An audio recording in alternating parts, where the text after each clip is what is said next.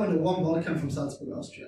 My name is Thomas Schweiger and I'm working as a product manager at a microelectronic and AVX Group company. Today I want to give you a short introduction to our 48-volt solid-state battery switch.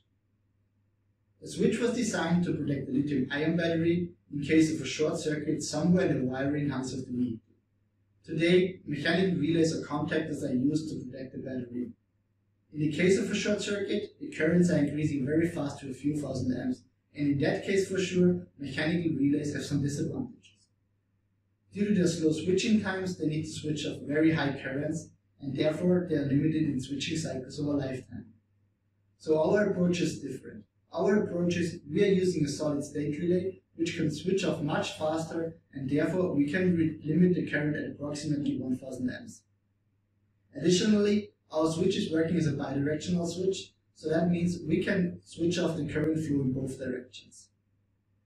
We are using multiple MOSFETs in parallel so that we can handle approximately 600 amps continuously during nominal operation, and we can reduce the terminal losses. To achieve a cost-competitive design, we can change the quantity of MOSFETs we are using in our application based on your technical needs. Another key element of our technology is our power step, where we are soldering the MOSFET chips directly between two aluminum busbars. With that, we can realize a very low terminal resistance and a very low strain levels. So in summary, and compared to a conventional relay, we have some advantages.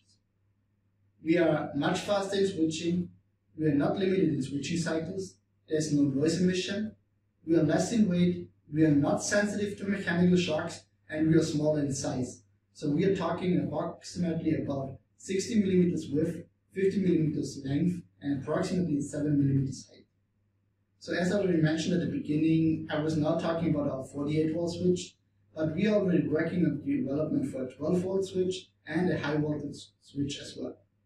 So if you are interested in samples, they will be available in September this year. And if you have any further questions, please get in contact with me directly. Thank you.